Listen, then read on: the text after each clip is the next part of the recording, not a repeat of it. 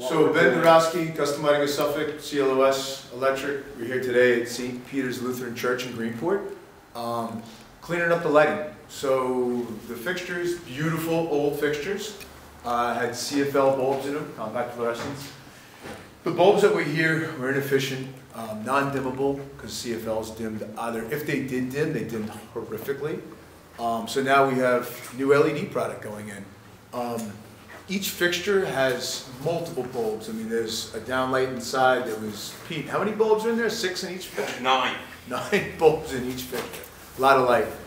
Problem with that is when it's on full brightness, it's very dark, very harsh in here. So now at this point, we have the new Lutron lighting control system.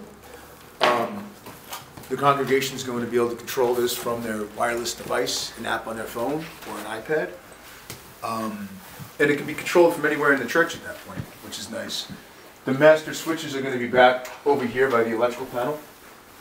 You can see this is all the Lutron cassette product that was put in. These are Lutron Pro dimmers that were put in.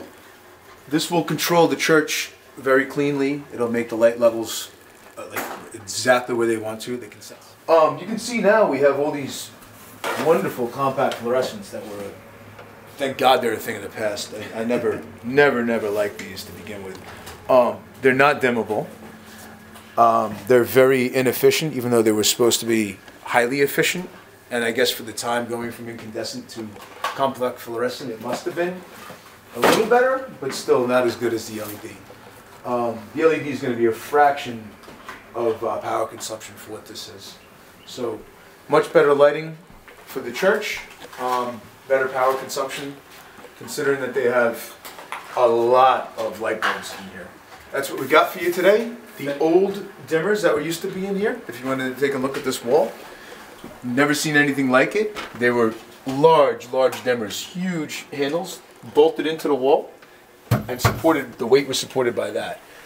This is back when they were still on incandescent, because the fluorescent did not dim, so those were kind of obsolete for a very long time.